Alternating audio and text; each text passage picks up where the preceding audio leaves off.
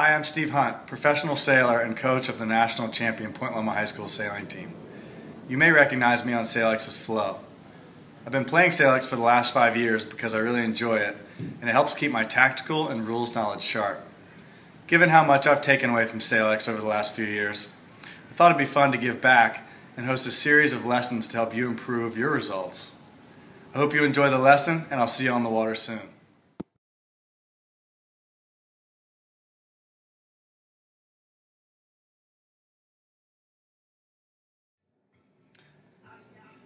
Welcome to lesson number 3 by Steve Hunt. Sail towards the mark. I'm going to use SailX here, sailing the boat Flow. And the first 2 lessons were start near the favored end because it puts you ahead in the race. Second lesson was sail in more wind because wind makes sailboats move. And I know those sound obvious, but for some reason a lot of people don't do it, and you may be one of them.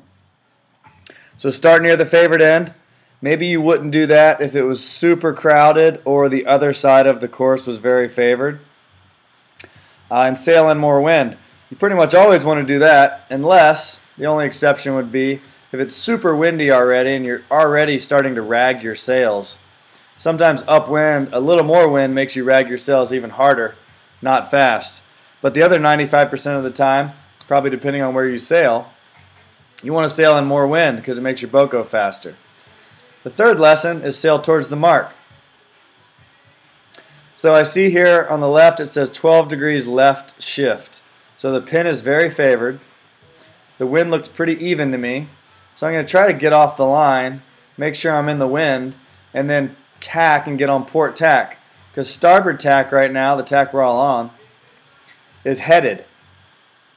So we're going to start at the pin, and because it's so favored, we might be able to tack and cross the fleet. So 12 seconds, 11 seconds. Looks like we might be able to win it here if I get my timing right.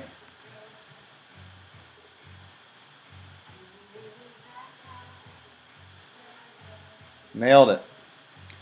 Okay, we're going to tack and cross the fleet. But as I look, I see a little more wind to our left.